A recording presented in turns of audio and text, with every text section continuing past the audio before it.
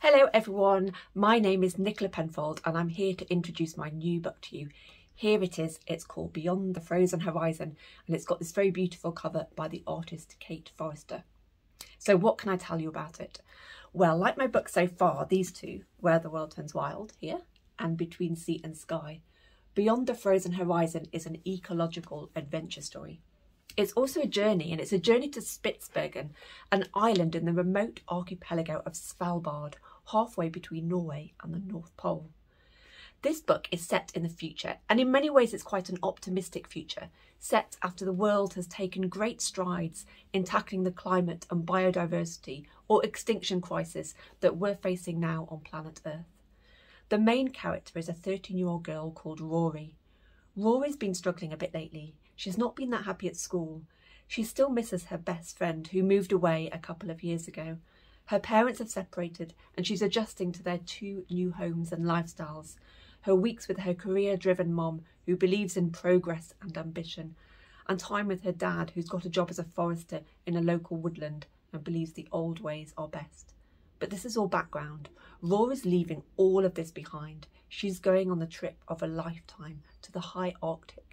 She's going with her mum, who's a geologist and has been contracted to work on a new project extracting rare earth metals for use in green technology. Rory's going to see snow and ice. She's hoping to see polar bears and reindeer and Arctic foxes, maybe even whales, and the magical northern lights too, the aurora borealis. The place where Rory's going to be staying is a ghost town. It's an old coal mining town that's been abandoned many years ago. Rory expects it to be remote, cold, inhospitable, wild, and she doesn't expect there to be any other children there. And yet when she and her mum arrive, there are families there. There's a forgotten community who are not sure at all about the new mining project that Rory's mum has come to work on. Her mum's quickly drawn into her new job and Rory's kind of left to her own devices with one very clear rule, and that is that she must not go outside the town's main square by herself, and this is because of the risk of polar bears coming into the settlement. The other children are quickly caught up in their own games and act almost like Rory doesn't exist, and something is keeping Rory awake at night. Noises in the old building where she and her mum are staying. There's a voice in the darkness. Footsteps. Who could it be?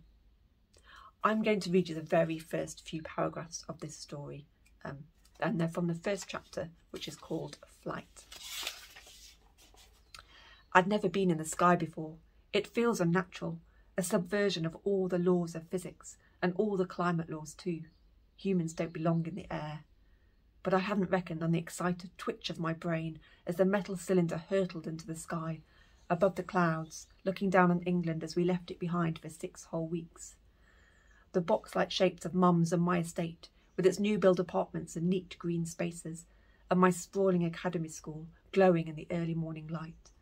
Then more town buildings, the leisure centre, supermarket, hospital, sports stadium, and roads whirring with electric cars until a swathe of green like someone got a paint pot and threw it over the Earth's surface.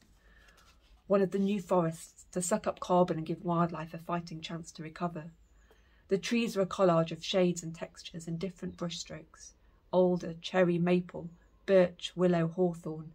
Somewhere in the tangle of trees is Dad's wooden hut, with a solar-panelled roof and a tiny annex that's mine every second weekend. I pull myself away from the window.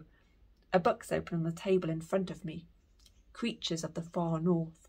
It was Dad's gift to me for the trip, alongside a Polaroid camera that's sunshine yellow and little boxes of film, to capture your adventures, Dad had said.